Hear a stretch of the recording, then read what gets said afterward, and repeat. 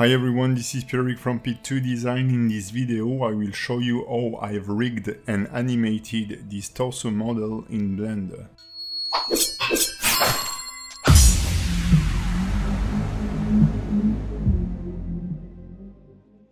This asset is one from the minis created for Noara the Conspiracy, the video game. The idea was to create an animated icon that could be mixed with some FXs to show that the character is getting stronger. While the original idea was a simple arm, our concept artist Spoon advised to use a full torso that will read betterly and looked more impressive. It was then sculpted and retopologized by our character artist Anthony Picaut. He then applied one of our homemade smart material from Substance Painter and forwarded me the model. I generally ask him to keep the topology flow as simple as possible, and I sometimes add supporting loops while rigging. This allows me to make the model perfectly fit my rigging needs. Since the model won't have more than 2 or 3 animations, I won't be doing like a super advanced rig.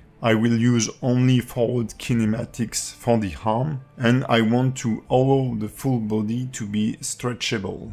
Finally, I want to add secondary controllers for the pecs and the biceps to add secondary motion that will input weight to these muscles. I always start my rig by creating the deformation skeletons, trying to align the bone with the different joints and keep their rotation consistent.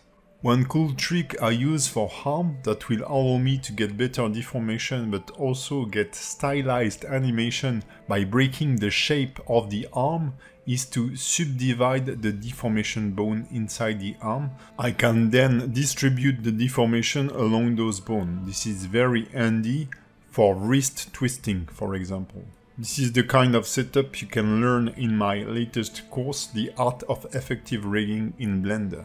I've also added some extra deformation bones for the biceps because I want to animate them and give them some extra motion. I've also added a bone for the pectoral muscles that will allow me to add some jiggling. I can then symmetrize the whole rig. Then I will skin my mesh to the armature with automatic weight. Then I will refine each deformation using weight painting. When I felt it was needed, I've also added some loop cuts on the fly, and to preserve my UVs, I've just made sure that the Protect UVs checkbox was enabled in the tool.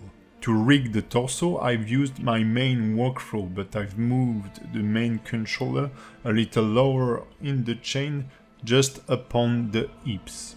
For the hips, I will just create a reversed bone that will drive the deformation bone, and then I will just unconnect the upper bone of the spine from the hips to avoid them to rotate when the hips are rotating. An additional bone is created that will allow me to whether use a stretch to constraint or not, so that I will be able to stretch the hips or the other parts of the torso. To rig the spine, I will just isolate each bone of the spine and give them a secondary controller that will be driven by the main torso controller. The idea is to then input a fall-off on each of those secondary controllers so that the spine will bend or whether be stretched out progressively. Each intermediate bone will be the parent of the next deformation bone in the chain and will be constraining the previous bone in the chain with a depth track and stretch to constraint. This is the kind of ring you can use for a tail, for fingers, for whatever you want. I will then create a new intermediate bone, and by playing with their parenting and a copy constraint with different fall-off, I will be able to increase or decrease the influence of the main controller. This will allow me to rotate or stretch the whole spine using only one controller. I've then created an option that allows me to isolate the rotation for the neck and then worked on the fall-off mechanism for the pectoral muscle, meaning that it will be parented both to the shoulder and the second bone will be parented to the spine, for example, those will influence a third bone that has a copy transform from each of those separated bones with different influences. And this will make this bone following both the spine and the shoulder, but with a fall off. I've then created a mechanism allowing me to isolate the rotation for the arm so that it will or will not follow the rotation from the torso, which is very handy whenever you want to input shoulder movement but keep the position of your arm. Then added a chain of tweakers for the arm as I did for the spine rig. I've rigged the palm bone, kept the fingers simple, and then added some wrist fall off. I've also added a little controller for the biceps, created some bone groups and assigned some custom shapes for readability, then keyed all the channels that I would use during the animation to create some kind of keying set. And I was ready to start animating the torso. Once ready, I've enabled the auto keying, set the keying to available so that Blender will write a keyframe only on an existing one, avoiding to add keyframes on unused channel and keep my dope sheet clean. I've then started blocking the animation, meaning that I will set all the keyframes to step interpolation so that there is no unwanted interpolation between the keyframes and I have a good readability of the animation. Since I wasn't pleased with the preview of the model, I've just selected another texture channel in the shader and then I've overlaid it upon the matte cap so that I add those shadows upon a base matte cap, making the model easy to read and so my work easier to read too. I knew I wanted the animation to be very fast and snappy because it was going to be an animation that supports an information inside of the game. It's not something that supports an action or a character behavior. I'm just saying through this animation, my character is now stronger. So I can't use a 3 or 4 second animation to explain to the player that his character has a bonus. Since the model is supposed to appear upon the head of the character, I needed it to kind of inflate or appear, and I didn't want it to appear basically. I wanted it to be very small and then pop upon the head of the character and kind of make this flex animation. This is why I've started with a first pose where the character is bending on himself with his arm wrapping around him, as if it was a closed box. Then the character opened and spread his arms before doing this flex action. And finally, in the last pose, he is like sucked back into his origin. A bit as if it was some kind of genie from the lamp, like in Aladdin, for example. During this stage, I don't really care about the timing. This is why I space all my poses by 5 frames. Here I'm just focusing on the position of the character, his shape, his gesture, and the more accurate and detailed is your blocking, the easier will be the polishing later on. Especially here where there is no hanging equipment or hairs or tail or whatever kind of secondary motion that will be input into the character. Only the biceps and the muscle from the chest will have secondary movement and I will add them later on during the polishing.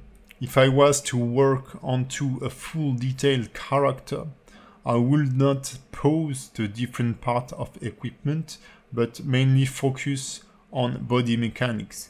Then, regarding the equipment like clothes or everything that has a secondary or follow-through motion, I will work on these during the polishing or the splining at least. Once all the poses are blocked, I will start working a bit on the timing by moving all the different poses in time. So I'm still using stepped interpolation, meaning that there is no easing into the different animation.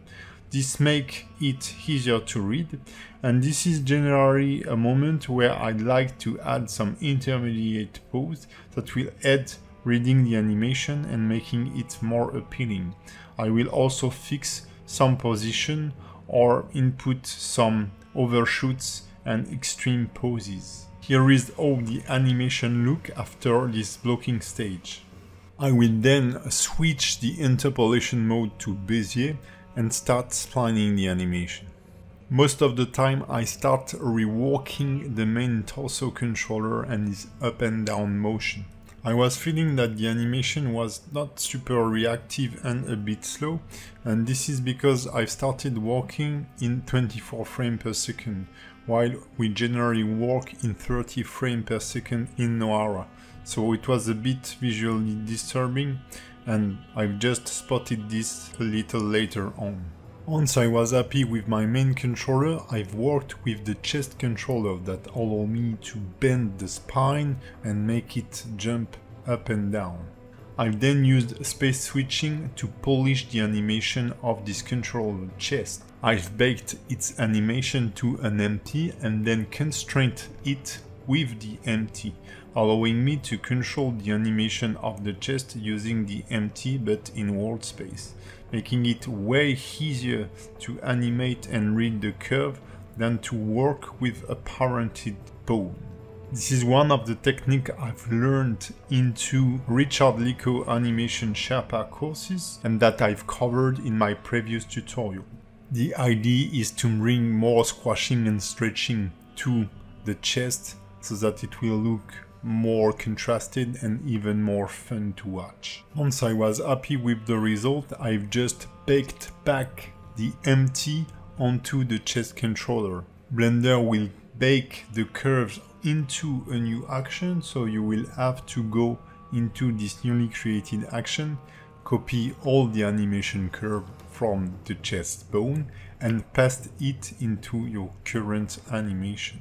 This method will allow you to increase the quality of your animation and to really greatly speed up your workflow. Since most of the poses of my character were symmetrized, I've just polished the beginning of the animation on both arms, and when I reach frame 9 or 10, I've just been polishing one of the arms, and then I will just mirror the animation by copying the curves and then pasting them onto the other arm, selecting the bone and pressing Ctrl-Shift-V. For the pectoral muscle, instead of using any physics, I've baked an empty to the position of the chest muscle so that I can switch to world space and then constrain this pectoral muscle with the empty.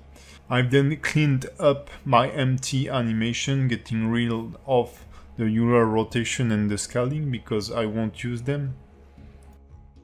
And then I've slightly offset those keyframes in time by removing the nearest frame snapping and then polishing those frames by hand by just removing the unwanted keyframe and slightly moving them. Then you just need to bake back the animation onto the pectoral muscle as we did before for the torso. I've then repeated the process for the biceps muscles, baking an empty to it, then making the animation of the empty cycling by pressing Shift E, then getting rid of the frame snapping so that I can move those keyframes freely in time and really slightly offset them in time so that I don't have to polish the curve by hand that much. This slight delay in the motion will create this overlap animation for me, and then I just add a slight jiggling working on the z-axis of the curves. It was really tempting to add a lot of jiggle, but the thing is that you want a snappy animation because these are muscle, and if there is too much jiggle, it won't look as the movement is controlled by the character, nor it is a hard flexed muscle driving the animation. On the final polishing pass, I've just worked on the different arm joint we're creating during the rigging stage, allowing me to break the shape of the arm so that I have a smoother movement, especially on the very beginning and the very end of the animation, where the arm movements are very fast. And then I was done. So I can't wait to see the result with a layer of FXs in-game. This is the end of this video. I hope you've enjoyed it, and I will see you in the next one.